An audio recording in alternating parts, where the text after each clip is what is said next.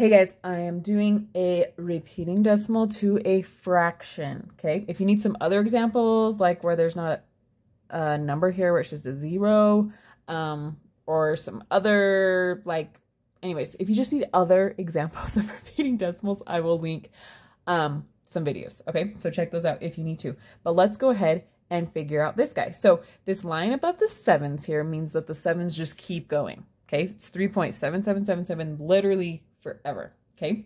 That's why we have that line above there. So our normal ways of turning a decimal to a fraction aren't going to work because it goes on forever. It really does.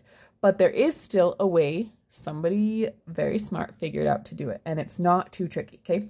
How we start out first is we set our number here equal to a variable, okay? So x equals 3.77 repeating, okay? Now, what we're going to do next, hang with me if you're like, why is she doing that? We're going to multiply both sides by 10, okay?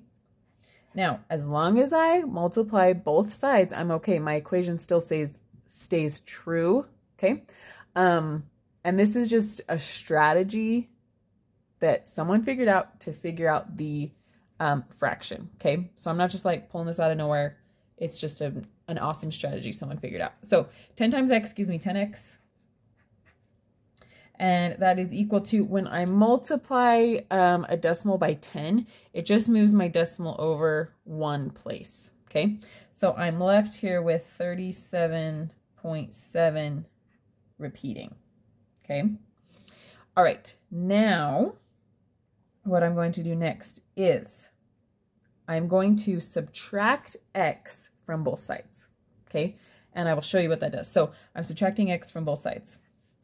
But remember, what did I say in the beginning, or what did we set x equal to? We set it equal to 3.77 repeating, okay? So x is 3.77 repeating. So we can write it either way, and it's still x. So I'm going to write minus x here. On this side, I'm going to write minus 3.77 repeating, okay? But in this equation, they're the same thing, okay?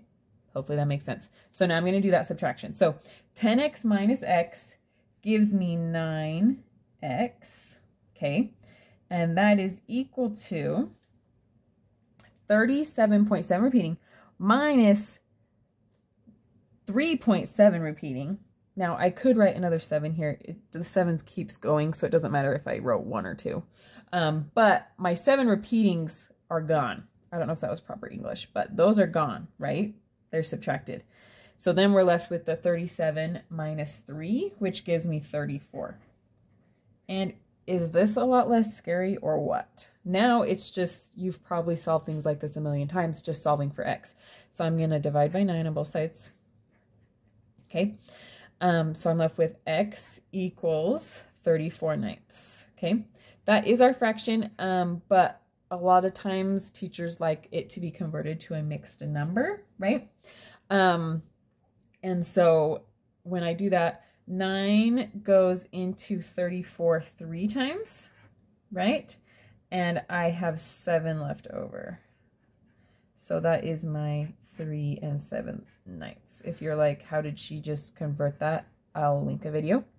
But always, always, always, I love to say this, guys. One of the things I love about math is there's usually a way to check yourself. So plug this into your calculator, 34 divided by 9, and make sure you get 3.7 repeating, okay? Your calculator can't have it go on forever, so it'll probably round it, but you get the idea. Okay, hopefully that made sense, and you can get your homework done. Bye!